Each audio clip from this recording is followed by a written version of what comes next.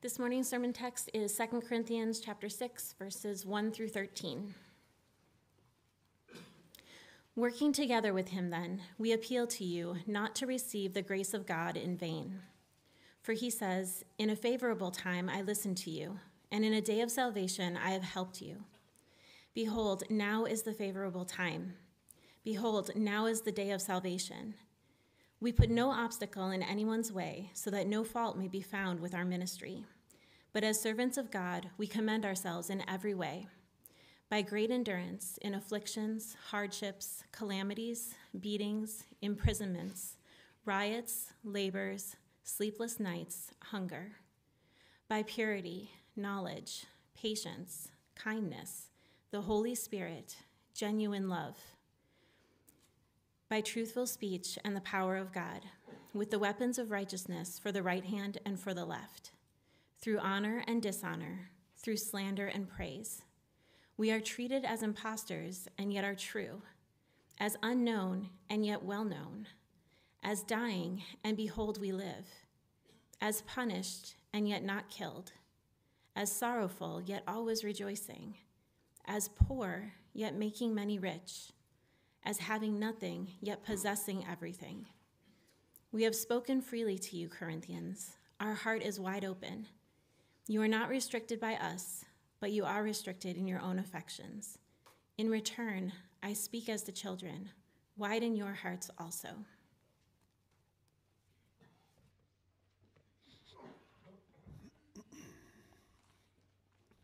Well, God has been so kind to send us a lot of new faces in our church in recent months. Maybe you've noticed.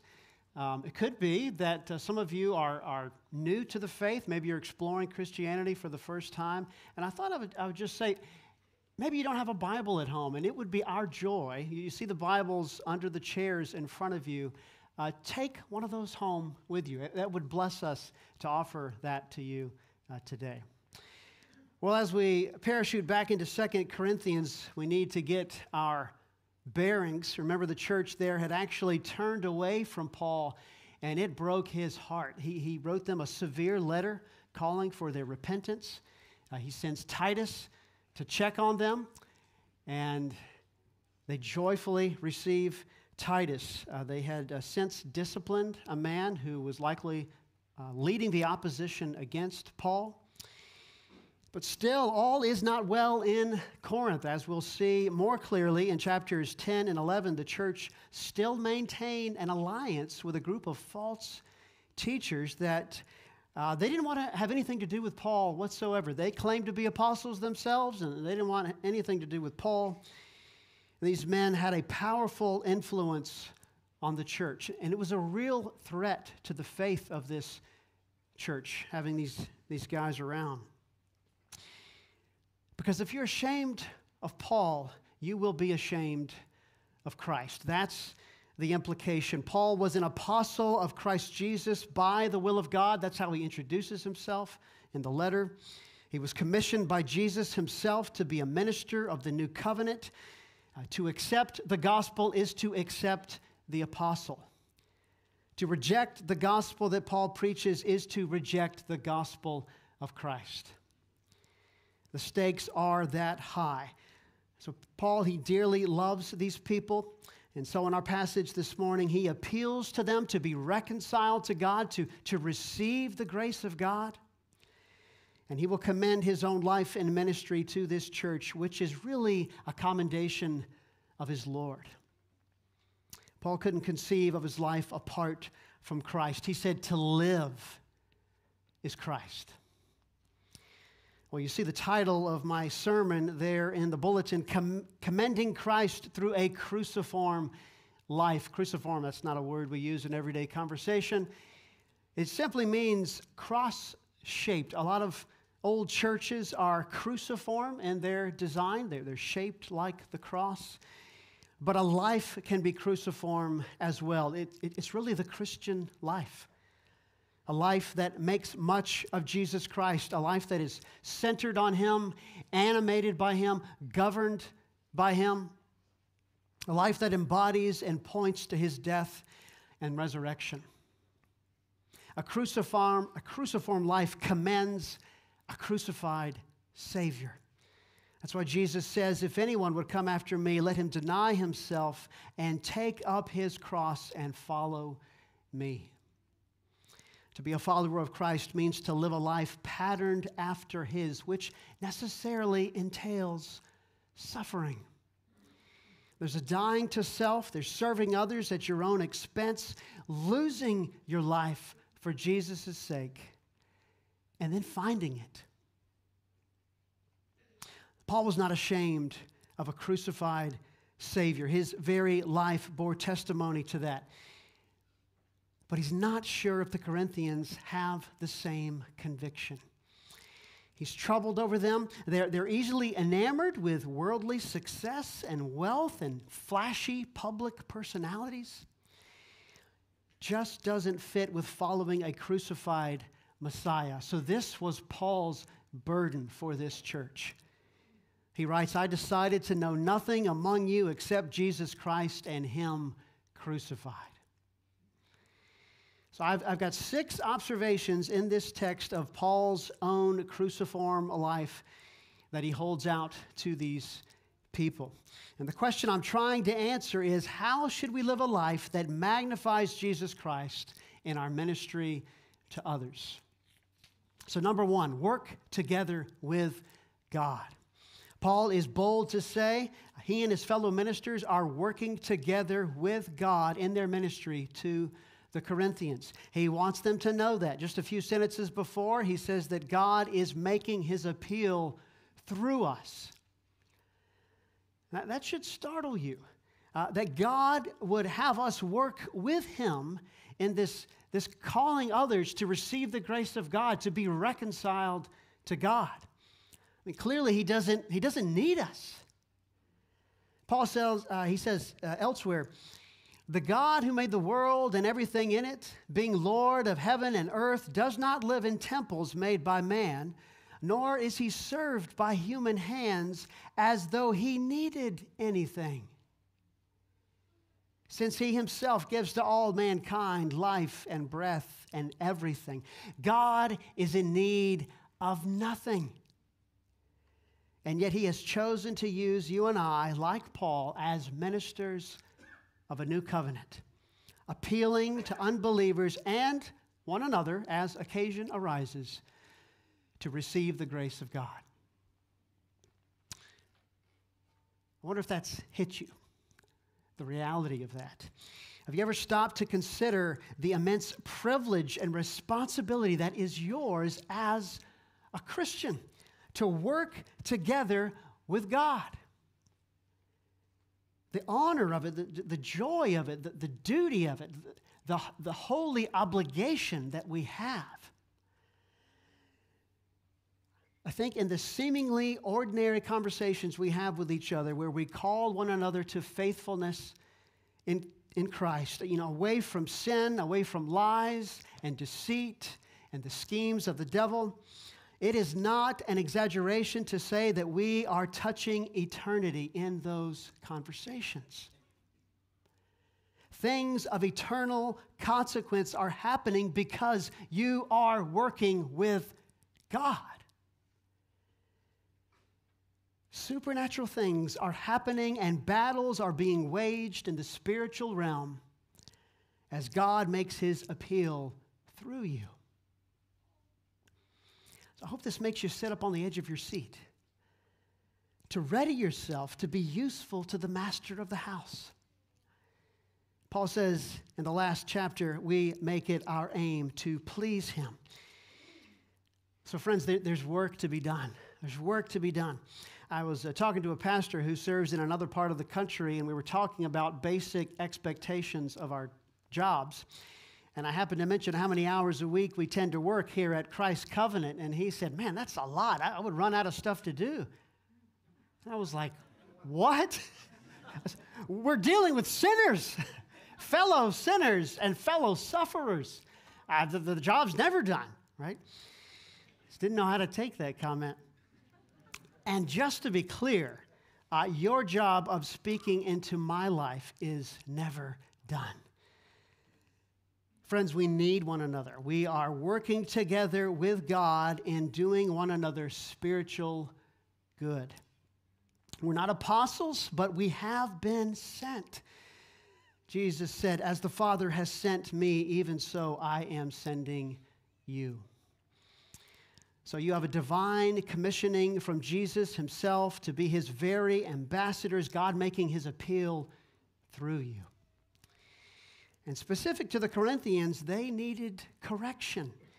It's like they're running headlong, about to fall over the edge of a cliff, and Paul is mercifully standing in front of them saying, "Stop." This is the Christian life at times. This is what we're called to. This is the cruciform life. Number 2, make an appeal to others to receive the grace of God. Paul actually says, we appeal to you not to receive the grace of God in vain. Now, what does that mean? He's already said in verse 20 above, we implore you on behalf of Christ, be reconciled to God. As Tom said last week, we have to see this as Paul speaking directly to the Corinthians. If you look at verse 11 in our passage, we have spoken freely to you, Corinthians. So there's no doubt this is not a general call to the world to receive the grace of God. Paul is speaking directly to this church. When you tell anyone, be reconciled to God, or if you say, receive the grace of God, those statements presuppose a problem between God and the person you're talking to. Grace is only given and received if there is some offense that needs covering, some dark stain that needs cleansing. We call it sin. And sin can only be cleansed one way. Paul has just beautifully stated what God has done in Christ. He says, for our sake, he made him to be sin who knew no sin, so that in him we might become the righteousness of God. God made Jesus to bear the full weight and guilt of our sin so that we could be forgiven and we could have a righteous standing with God. This is the gospel of the grace of God. But Paul says, don't receive it in vain. Are they not believers? Have they not been sealed with the Holy Spirit? Is he not talking to the church of God that is at Corinth with all the saints who are in the whole of Achaia? So clearly he's speaking to a people who have received the good news of this gospel. But there is a kind of receiving that comes to no purpose. It comes to nothing. When a person puts their trust in Jesus Christ, there is a decisive turning away from the world and a clinging to Christ that takes place, a switching of allegiances, but it's a turning that should happen again and again and again over the course of your life. Not perfectly, but nevertheless steadily, in the right direction, with setbacks, and yet pressing on. The true Christian will persevere. The problem in Corinth is that some in this church are still listening to false teaching, false apostles who question Paul's legitimacy as an apostle of Christ. These men are worldly. They are flashy orators who are in love with money and public prestige. So Paul is now beginning to wonder, oh, Corinthians, which Christ did you receive? Is he Christ crucified? Or is he someone else? If they reject Paul because he's poor and unimpressive and he suffers too much, then how have they received Christ who was poor and suffered and died on a cross? Unless they reconcile with Paul, they prove to have fallen under the spell of these teachers, and they have abandoned the gospel of the grace of God. Paul writes in chapter 11, I am afraid that as the serpent deceived Eve by his cunning, your thoughts will be led astray from a sincere and pure devotion to Christ. For if someone comes and proclaims another Jesus than the one we proclaimed, or if you receive a different spirit from the one you received, or if you accept a different gospel from the one you accepted, you put up with it readily enough. See, Paul knows this church has that tendency. So he's unsure about them. It's why he's writing with such urgency. He quotes from Isaiah. God says, "In a favorable time I listened to you, and in a day of salvation I have helped you." So God is speaking to the suffering servant there in Isaiah, who represents all of Israel, and God assures him of a coming salvation. You notice that God speaks in what we call the prophetic perfect. It's how certain the promise is. He speaks of it as if it's already happened. The promise was not just that Israel would be delivered from exile in Babylon. No, God says in the same passage, "I will make you as a light for the nations, that my salvation may reach to the end of the earth." There is a greater salvation coming for all nations that will encompass the entire earth. Paul says in Christ that day has come. There was a necessary waiting and hoping for that day, but it has come. The new age, it's broken into the present.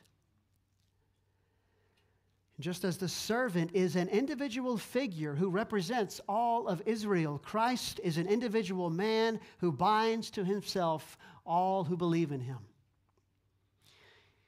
This is what it means to be in union with Christ. If you are bound to Christ, his crucifixion is your crucifixion. And friends, this is good news. Chapter 5, verse 14, "One has died for all, therefore all have died." So in Christ, God counts your old life as ended. You've already died. Your sins have been nailed to the cross. His death is your death. His resurrection is your resurrection. His salvation is your salvation. The grace of God offered in Christ is overwhelmingly sufficient, and it's available right now. Paul is emphatic. He says, "Behold, now is the favorable time. Behold, now is the day of salvation." So there is an urgent need to be made right with God, and the window is now open by his grace. There should be no delay. I can't tell you how many college students I talked to in my days in campus ministry who in some sense were convinced of what I was saying, that there was a God in heaven to whom they were accountable. And yet they would say, I'll get spiritual later in life. When I get married, get a job, have kids, but I'm young. I've got a lot of years ahead of me. That's almost verbatim what I would hear from students. It was jaw-dropping presumption and arrogance, and really at heart, a prideful defiance of God. I want to be my own God. I'll give lip service to God. This was Georgia Tech, Atlanta, Georgia. It's in the South.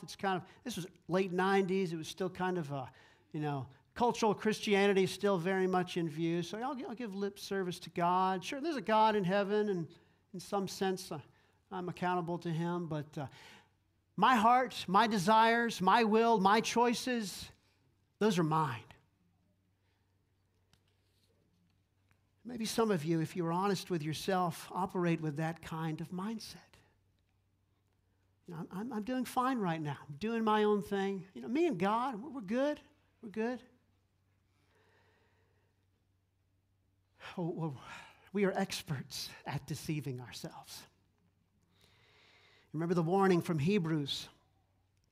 "Take care, brothers, lest there be in any of you an evil, unbelieving heart, leading you to fall away from the living God.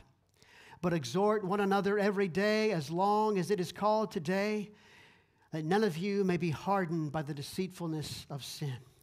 There is such a thing as spurious faith, false faith. It's not what it purports to be. It's inauthentic. You may externally carry some of the signs of true faith, what might look like true faith, but time will tell. A tree will be known by its fruit. Are you truly clinging to Jesus Christ for your very life? Or are you just playing some kind of a game with God? Have you been led away listening to other voices, other teachings? There's a lot out there on the internet. So, friends, we've got to care for one another. We've got to listen to one another. We've got to watch over one another.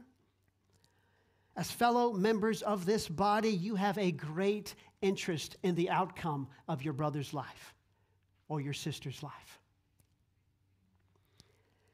James writes, "My brothers, if anyone among you wanders from the truth and someone brings him back, let him know that whoever brings back a sinner from his wandering will save his soul from death and will cover a multitude of sins." Well, Paul cared deeply about the spiritual welfare of the Corinthians, and so he makes an appeal: don't receive the grace of God in vain. Number 3, put no obstacle in anyone's way. You see that in verse 3. We put no obstacle in anyone's way so that no fault may be found with our ministry. Well, what kind of obstacles is he talking about? Unlike the false apostles, Paul didn't charge the Corinthians for his teaching. He refused to be a burden to them. He says, we have wronged no one, we have corrupted no one, we have taken advantage of no one.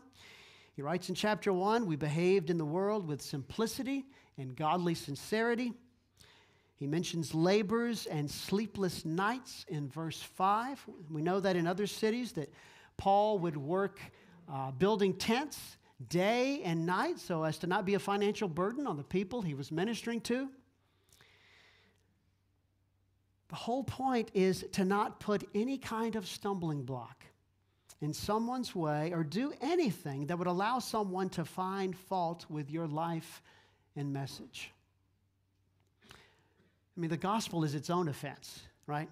I had a missionary friend. He said, we may be the aroma of death to non-believers, but we don't have to be bad breath, right? So we walk in integrity before people. We don't defraud people. We keep a clean conscience out of reverence for Christ. Number 4, endure suffering by the power of God. You see there in verses 4 through 5, and then again 8 through 10, Paul catalogs some of the trials he had to endure to minister the gospel to others. He says, as servants of God, we commend ourselves in every way. And then he begins a list of sufferings. You know, from a human perspective, that's a strange way to commend yourself. You know, as I work together with God, as a servant of God, I endure a lot of suffering. You know, the world would say, you're out of your mind. You know, that's weak and pathetic. And what does that say about the God you claim to serve? Well, Paul would say, what we are is known to God. He'd say, our sufferings display our Lord, who also suffered and was raised, just as he will raise us. He would say, we know the one who said, let light shine out of darkness. He'd say, this light momentary affliction is preparing for us an eternal weight of glory beyond all comparison. So the suffering is temporary, and it can't even be compared with the glory that's coming. Again, Paul's sufferings embodied the sufferings of Christ, the very one that he's holding out to people. So you can see how that would teach, how that would persuade. Suffering is part and parcel of the work. The false apostles saw his suffering as disqualifying. Paul considered it essential to the office. His suffering demonstrated that he was a true apostle of Christ and was sustained by God's power. So with his weakness on display, the power and grace of God shined forth. That's how it works. You notice in verse 4, he begins the list with the phrase, by great endurance. Great endurance. That highlights the severity of the trials he experienced and the power of God that sustained him through it. In afflictions, hardships, calamities. So he first describes general trials. The word there for hardships could be translated in pressing needs. Calamities is restricted circumstances. You're in a tight spot. So the terms, they cast a wide net, and I'm grateful for that. I'm grateful for the word various in James chapter 1. Trials of various kinds. You know, sometimes we think, Lord, do you see even this?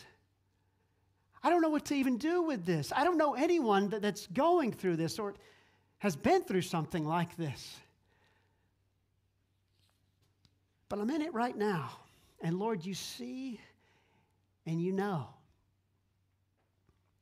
Verse 5, beatings, imprisonments, riots. So these are trials inflicted by others on him.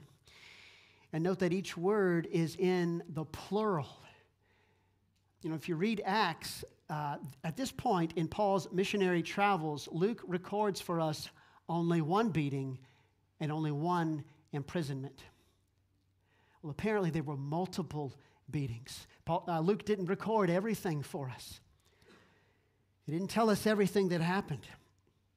Again, none of it is lost or uncounted under the eyes of God.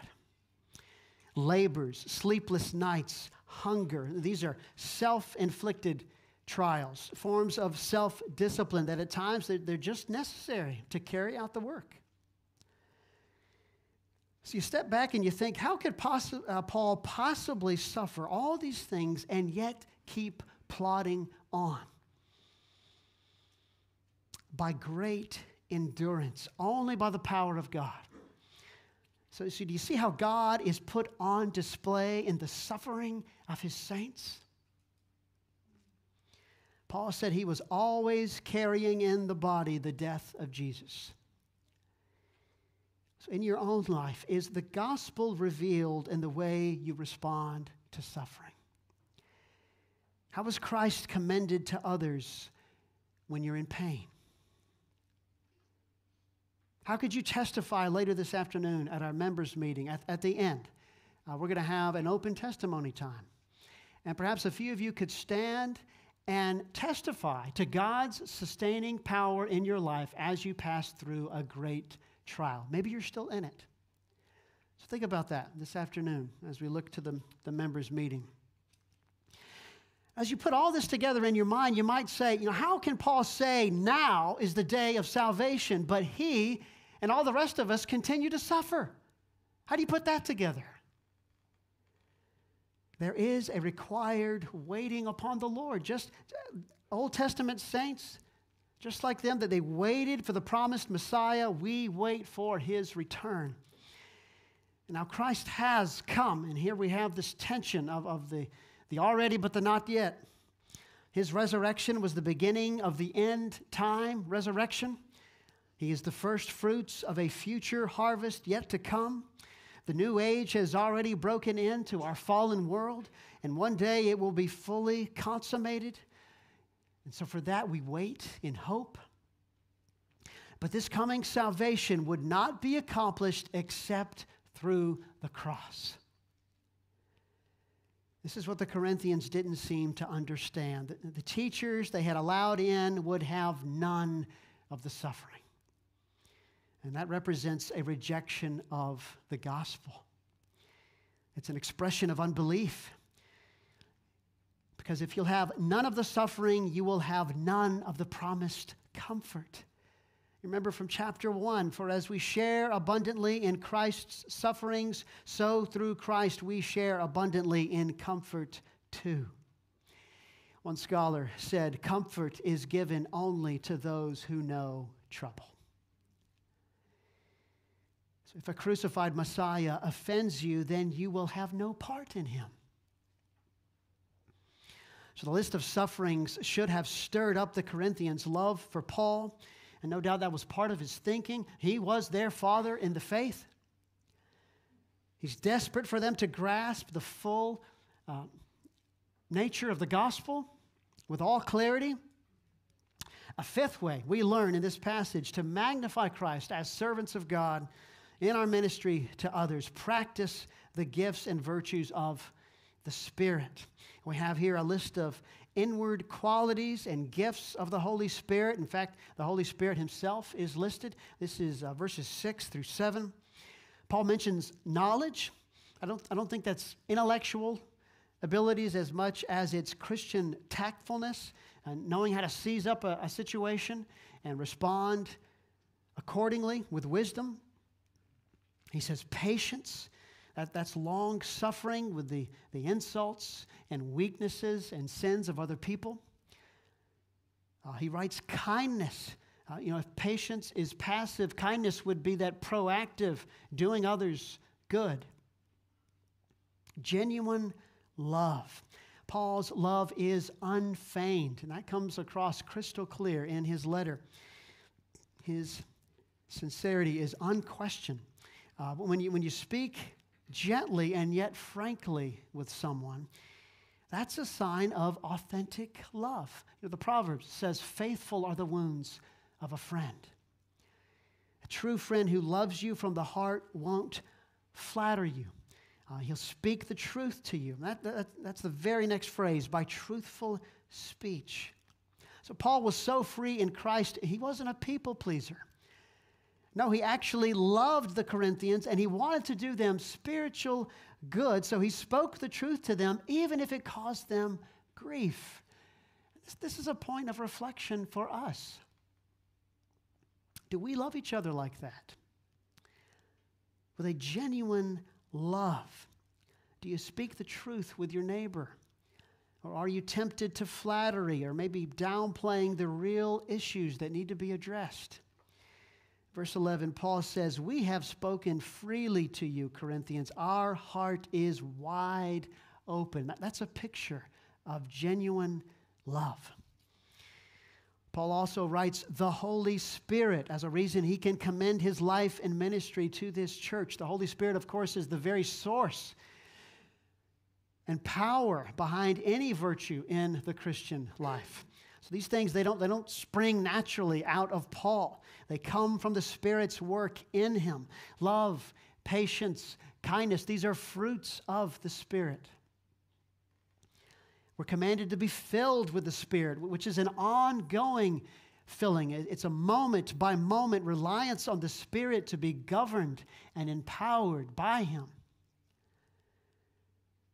And finally, Paul is also equipped with weapons of righteousness for the right hand and for the left. Now, he's just mentioned the Holy Spirit and some of the fruits of the Spirit. So if your minds are drawn to the armor of God for spiritual battle, I think we're on good footing to assume he means the sword of the Spirit for the right hand and the shield of faith for the left. The sword would be an offensive weapon, the shield a defensive weapon. Paul is fully equipped by God for any situation that may arise. Just as Kevin prayed, surely we have been given every spiritual blessing by God to effectively minister to other people. Lastly, number 6, glory in the hidden ways of God. In verse 8, Paul lists several pairs of contrasting ways the world may perceive us, but his life and ministry are still commendable for the sake of Christ, whatever the circumstance. He writes, through honor and dishonor, through slander and praise, we are treated as impostors and yet are true, as unknown and yet well known. Again, Paul would say what we are is known to God. Paul rested in the knowledge that he was known by God, however he may be perceived by people. He was content with dishonor and scorn and slander because that's precisely what happened to Jesus. To be conformed to Christ would mean a cruciform life, a cross-shaped life. Suffering was to be expected, but that's not all that's going on. In verse 9, he shifts to the beautiful, mysterious realities of the Christian life, these hidden ways of God. He says, as dying, and behold, we live, as punished, and yet not killed, as sorrowful, yet always rejoicing, as poor, yet making many rich, as having nothing, yet possessing everything. The theologian David Garland, he writes this: the first element is connected to the brief and shadowy realities affecting a clay vessel. The second element is related to the presence of the all-surpassing power from God in his life. This is the Christian life. These two things, these pairs, as you read them, they come in parallel, don't they? At the same time, simultaneously throughout our lives. Paul was indeed unknown in the world's eyes. He was dying, he was punished, he had sorrow, he was poor, he had nothing. But that's not all that's going on. And this is the glory of it. What appears foolish and weak and humble and low and despised in the eyes of the world, God is pleased to use for the sake of his glory. The Bible is full of these divine reversals. Paul says he is found as dying, and behold, we live. Again and again he is beaten and whipped and stoned. One time he was dragged out of the city and left for dead. In fact, they thought he was dead. The disciples, they gather around him, and the text says he rose up and he walked right back into the city. It's a picture of the resurrection. Paul's life was a picture of the death and resurrection of Christ. Yes, he had sorrow, but running right alongside it was joy. You notice Paul, he's not always sorrowful. It doesn't say that, but he is always rejoicing. He's a poor man in the eyes of the world, but clearly he has made many rich in the knowledge of the grace of God.